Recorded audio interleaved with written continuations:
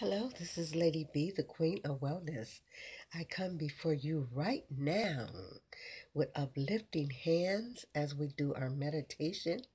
And we're going to do the breathing for a few minutes and then we're going to head right into the session. So let's get started. Lifting our hands high, going 1, 2, 3, 1, 2, 3. Lifting up,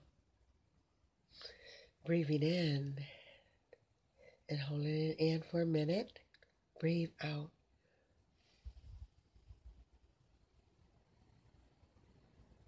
Shoulders back. And we're going to breathe again. Bringing our hands and arms up to midair, letting the universe, the radar, the manifestation, breathe into your full body, letting it go.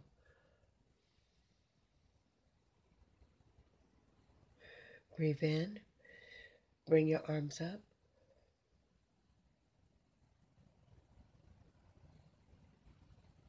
and breathe out.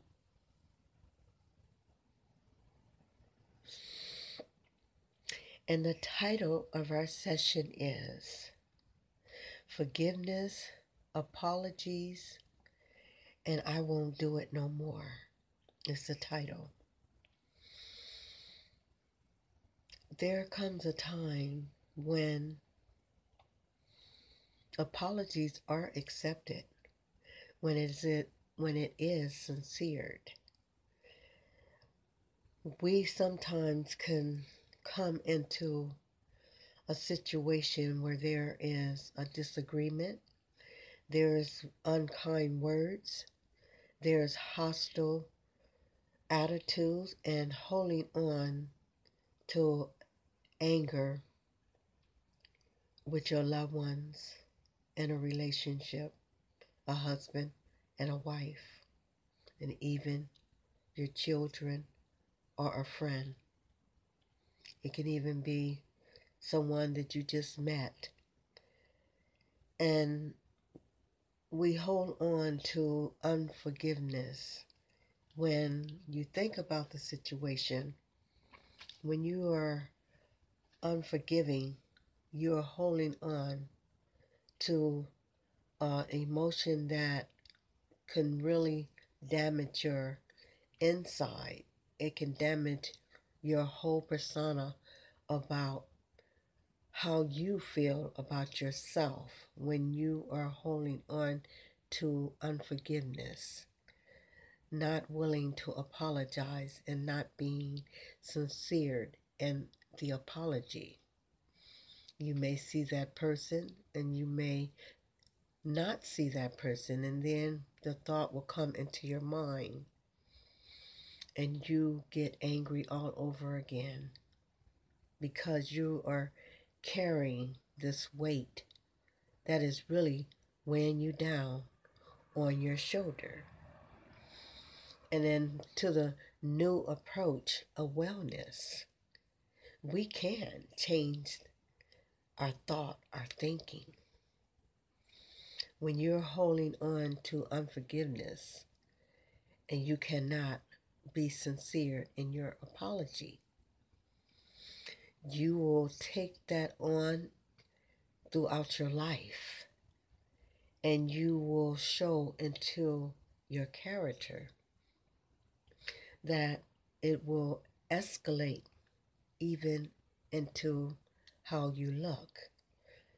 It comes a time where we must let these past issues that we have dealt with throughout our lives. A lot of times when we cannot forgive someone, it's because we're carrying a load full as if it is a laundry bag.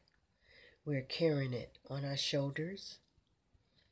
We're carrying it in our body lungs. We're carrying it in our brain. And then it escalates from the mouth. And with the mouth, it comes out even unkind words. Because when you are not in the awareness and letting this vast continuously escalate into your personality. Maybe it could have been from a family of origin that you seen someone in your family not having a forgiving heart. You've seen them going through fights and going through mental abuse and going through in and out of hospitals, mental wards, and so forth. And when you think about it, how did all that start? How did they become a ball of confusion within themselves? It started from a family of origin. It started with allowing everyday life issues. You find people, they will be so upset where they cannot forgive even their own loved one, which is a husband, a wife, a boyfriend, a girlfriend, a sister, or a brother. And it just goes on and on and on. And then before you know it, you guys are so far apart. You're so far apart from your friends and those that you say that you care about, those that you say that you love. Love is not something that you can put on the shelf and take down, as the same with apologies and forgiveness. When you truly say you love someone, when you truly say that you care for someone and your heart is sincere in the fact that you're going to take off of your body garment, you're going to take down all those thoughts and you're going to throw them into a place that is no longer needed around you in order for you to forgive that person. You would want the same for yourself if you have done someone wrong. So when you say that you forgive the person, but what, or but they did this, or but you are still holding on to unforgiveness. So what is important and what is vital through the manifestation and through the radar, through the energy, asking to help you to let down all of the facets that you are clinging onto, that you are holding onto. And as you go on throughout your life, find ways to have a forgiving heart. Find ways to have an apologetic heart and be sincere, putting away those things that is going to just carry you on and make you feel unloved within your own self. Because when we're carrying this weight on of unforgiveness and hostile and not sincere or about an apology, then it's going to do is going to hurt you in the long run. You find people every day die every day because they did not want to say that they are sorry or I asking you to forgive me for the wrong that I've done or for the wrong that they have done. It goes both ways. So in order for us to come with a new approach into this awareness, into the wellness, we can change that and we can find the newness that is waiting for us. We can find the newness in seeing uh, things in a different light and then seeing it in the same day after day, day after day. And when you're continuously holding on bitterness and cannot apologize or having a heart to say you apology, but you're not sincere with those words, and then you'll go back and you'll turn around and you will bring that situation up once again, and it becomes a repeating cycle, and it's a waste of time, not only to people that you keep targeting, people that you keep attacking, and your whole center around you. It becomes a ball of confusion. And when you cannot forgive, it will continuously, eventually, it will take you out. People die every day because they come out with these medical issues, heart attacks, have tumors and cysts, tuberculosis, cancer is the number one problem of diseases today.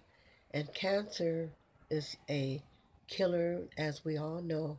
It is a killer monster, and it takes you out. But it also can be reversed if you change your attitude. No disease is incurable. I know people that have had cancer. I know people that have had many diseases where the doctors have wrote them off. The doctors have told them they only have a short time to live. But through the wellness and through the changing of their thoughts, they came with a new approach in their pattern of thinking. And that's where it all starts. To forgive someone is to be forgiving. To apologize is being sincere in your apologies, not continuously taking it on and taking it on, and year after year you're taking it on, and then before you know it, you're out of here. And then it's all because you held on to this bitterness, not being able to be sincere in apologizing or forgiving sincerely. So we're going to change our thought pattern. We're going to change the roads that we have been going up and down in our lives. We're going to change, and we're going to set ourselves into a new and a wondrous way of thinking. It all starts with you, and it's all is within you to say what is the way, what is the tools, and what is the uh, purpose plan that I can start this new way of having a forgiving heart, having a kind heart, not holding on grudges, not holding on bitterness. You can do it. I believe in you. Begin to believe in yourself. This is Lady B, the Queen of Wellness. I'm going to leave you for now, but never forever. And I love you. And don't forget, if you see that person that you have been holding on to this bitterness, that you have apologized and then you turned around less than 5 seconds or even 20 minutes, and you go back and you starting that vase up once again, then that means your heart is not sincere in your apologies or your forgiveness. Try a new approach. I believe you can do it. This is Lady B, the Queen of Wellness. I love you, and I shall be back. And do not forget to subscribe to my page. Give me a thumbs up and give me a view if you like, okay? Much love. Goodbye now.